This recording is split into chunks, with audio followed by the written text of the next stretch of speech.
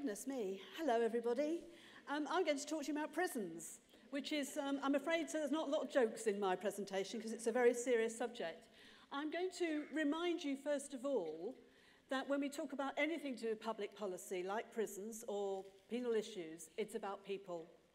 And so I'm going to tell you about a couple of people, because it's really important to remember that every 4 days, somebody takes their own life in prison. So when people say prisons are like a holiday camp, no, they're not. They're really not. Greg was 18 when he took his own life in prison. He came from a happy family. He was the youngest, the baby of 5, and he had mental health problems and depression. And he ended up in prison, and he took his own life in Glenparva when he was 18. Now, the prison knew that he was suicidal, knew that he had problems because he had welts around his neck where he tried to hang himself previously in the community. And yet they put him into a cell by himself, and when the prison guards opened up his cell the next day, he was hanging, he was dead. I'm going to tell you now about Sarah. Again, Sarah, age 18.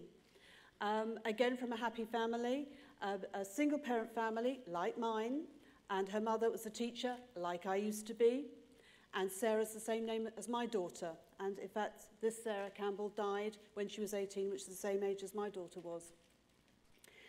She took an overdose in prison as a cry for help, but the prison didn't call the ambulance quickly enough. By the time she got to the hospital, she was dying, and the prison and the hospital staff didn't call her mum, so her mum didn't even know she was there until after she was dead.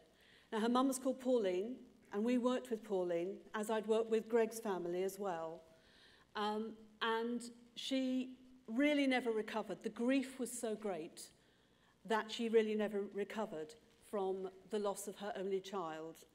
And 5 years after Sarah died, Pauline went to her grave and took an overdose herself, and she died.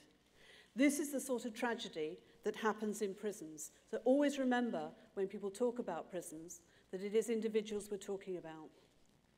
Now, I'm going to give you 2 ideas, because I really want to change things. I don't want to have to go to another inquest and hold the hand of a mum whose child has died. I don't want to have to work with families of people who've lost loved ones in prison. So I'm going to give you 2 ideas. One is a change in principle, because I think our penal system is not working. And the other is a practical suggestion. So first of all, the principle. Now, we lock people up in prisons that look like this. Sometimes there are 2 people in a cell like that. They wear pajamas and they flop around all day. They don't do anything useful. And it's all about punishment. Our prison system and our penal system is based all on punishment. It's about someone has done harm, they've hurt someone, they've hurt a community, sometimes obviously they've hurt themselves as well, and what we do to them is we punish them, we hurt them. Our whole system is based on punishment, it's based on revenge, and I want to change that. I want to have a system where the basic principle is trying to make things better. Is getting individuals to make amends for the wrong they've done. Well, I recognise that people do things that are harmful. Of course we have to respond to that. But couldn't we do something, instead of saying, you've hurt, so we're going to hurt you, we could do something which would restore the damage, that would heal the damage that they've done. That should be a principle which underpins everything that we do in a justice system. We should also understand that a justice system can't make everything better. You can at least try to heal some of the damage that's been done by crime, but it can't solve all of society's problems. So we should have a system which is shrinking, which is less. We can do better with it, but we should be doing less. You can't solve people's mental health problems by sending them to prison. You can't solve somebody's educational deficits by sending them to prison. You can't solve any of the drug addiction, the mental health or the educational problems, the homeless problems, any of those things by the use of the criminal justice system. So we should do less and we should do better. So what I want to do is I want to abolish the system as it is. It's not working. More people come out of prison and commit crimes. It's not even 50-50. It's the majority of people who go into prison at the moment come out and commit another crime. Now, that is not a system that's working for anybody. It's not a system that's working for taxpayers. It's not a system that's working for victims. It's not a system that's working for the staff or for communities or indeed for the people who've committed the crimes.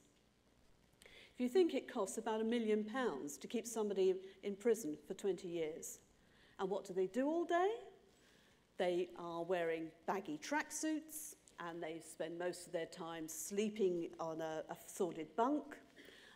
If they're lucky, they can get a little bit of work. Maybe as a wing cleaner, they get paid £7, £8, £9, possibly £10 a week.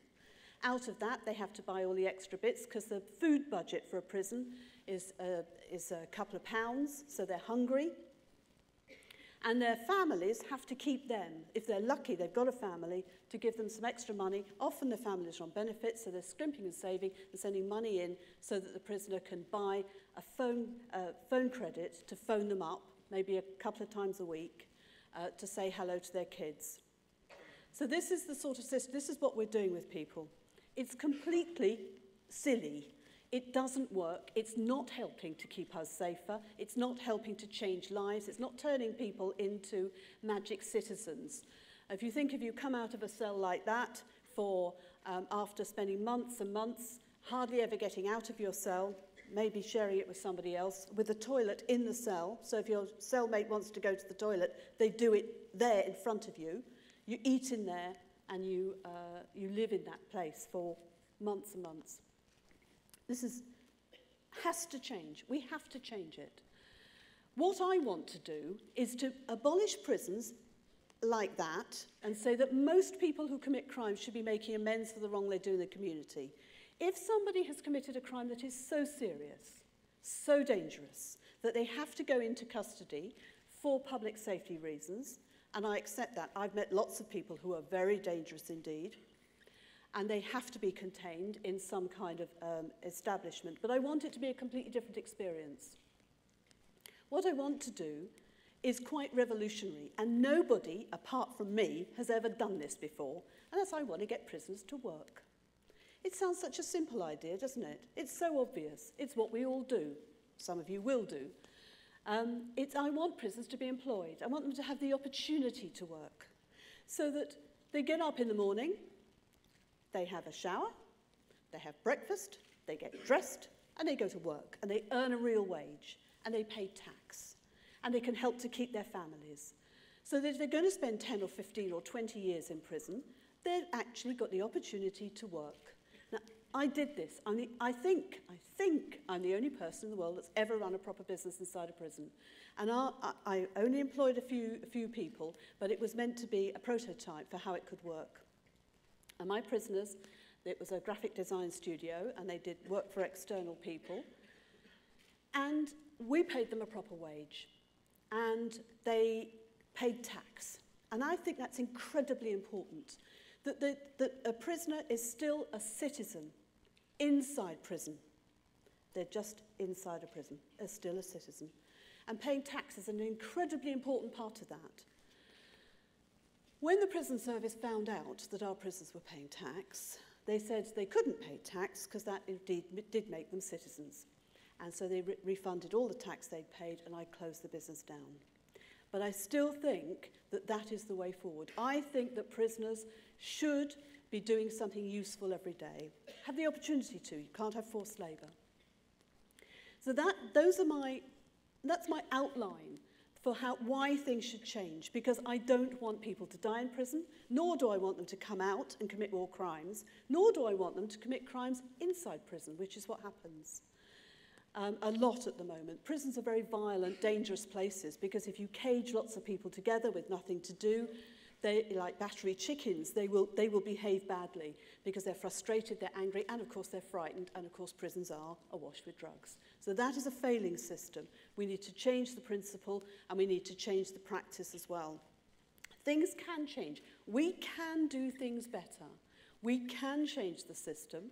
We can shrink the prison system so that it's only there for the people who really need it. We can invest that money in the community, into, it's called justice reinvestment. We can invest that into communities and into managing people in the community much more safely. That way we can do better, we can do less, and in the end we can have safer communities, we can have less crime, and we can have fewer people in prison. Thank you for listening to me.